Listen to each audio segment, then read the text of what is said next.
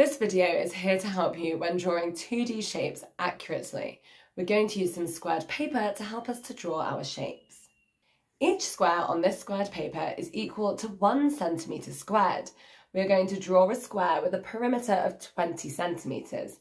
Remember that the perimeter of a shape is the distance around the outside edge of the shape. A square has 4 equal sides, so to calculate what each side length will measure, we can divide the total perimeter, 20 centimetres, by 4. This means that each side length will be equal to 5 centimetres.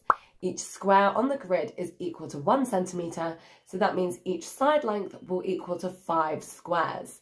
The square has a total perimeter of 20 centimetres and 4 equal side lengths of 5 centimetres. Now let's move on. This time we are going to draw a rectangle with a perimeter of 20 centimetres. What could the measurements be? What could it look like? Is there more than one way of drawing it? Pause here and have a think. How many different rectangles did you draw? Let's have a look. We know that the opposite sides of a rectangle are equal, so we can use the formula 2w add 2l equals 20 centimetres. W is our width and L is our length. If our width, w, is 1, then we would have 2 add 2l, which equals 20 centimetres. If we subtract 2 from both sides of the equation, we will have 2l equals 18 centimetres. So our length, L, would be 9 centimetres. So you may have drawn a rectangle with a length of 9 centimetres and 1 centimetres. But what if our width was 2 centimetres? What would the length be? If we use the same method, then we can see that the length would be 8 centimetres. Can you spot a pattern at all? Yes, that's right. When the width decreases by 1 centimetre, the length also decreases by 1 centimetre. Let's see if this continues. If the widths became 3 centimetres, then the lengths of the rectangle would become 7 centimetres. If the widths became 4 centimetres, then the lengths of the rectangle would be equal to 6 centimetres. If the widths became 5 centimetres, then the length of the rectangle would also be equal to 5 centimetres, which is the square we drew earlier on. Now it's your turn. Using the squared paper to help you, can you calculate what each side will be in these shapes? A square with a perimeter of 16 centimetres and a rectangle with an area of 20 centimetres squared. Remember that the area is the total squares covered by the shape. Pause the video here whilst you work out your answers. All finished? Well done. Here are your answers. To draw a square with a perimeter of 16 centimetres, we can divide the perimeter, 16 centimetres, by 4, as each side length will be equal. 16 divided by 4 is equal to 4, so each length will be 4 centimetres. To draw a rectangle with an area of 20 centimetres squared, we need to remember that area is equal to length multiplied by width. So in this example, L multiplied by W must be equal to 20 centimetres squared. If L is 20 centimetres, then W must be 1 centimetre.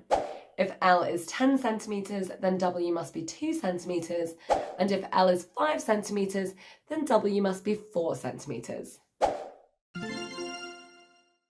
Now let's move on. Let's try to draw some shapes on plain paper. Here is a partially drawn shape. We are going to try and work out what shape it will be when it is complete. Let's take a closer look at what we already know. The shape has 2 equal sides of 8 centimetres, not directly opposite each other. The shape has 2 opposite equal angles of 50 degrees. Can you work out the partly drawn shape? That's correct, it's a rhombus. We know this because a rhombus has 2 pairs of opposite equal angles and 4 equal sides. Now it's over to you. There are 2 lines missing from each of these partly drawn shapes. Can you work out which of these shapes will become a parallelogram when the 2 missing lines are added? All finished? Well done. The first shape is the parallelogram. We know this because there are 2 pairs of opposite angles that are equal and 2 pairs of equal parallel lines. The second shape is a rectangle because all the lines meet at 90 degrees. This was a bit of a trick question as the rectangle is a special type of parallelogram. Now let's have a look at how we can draw a triangle accurately on plain paper. The triangle needs to have a baseline of 6 centimetres and two angles of 95 degrees and 25 degrees. First, let's draw the baseline of 6 centimetres. To draw the two angles of 95 degrees and 25 degrees accurately, we need to use a protractor. Place the origin or centre point of the protractor carefully at one end of the line.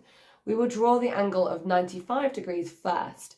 We need to use our outer scale of the protractor, which begins at 0 on our line. Place a dot here at 95 degrees. Now let's remove the protractor. We can now draw a line from the baseline to the dot where we marked the angle of 95 degrees. For the next step, we need to draw an angle of 25 degrees. Let's use our protractor again. This time, we need to use the inner scale, which begins at 0 on our baseline. We can add a dot at 25 degrees to show the angle. Next, we can join the green dot up to the baseline, as we haven't been given any of the other line lengths. This line can intersect the other to form the third side of the triangle. Finally, we need to remove the extra part of the line that we do not need.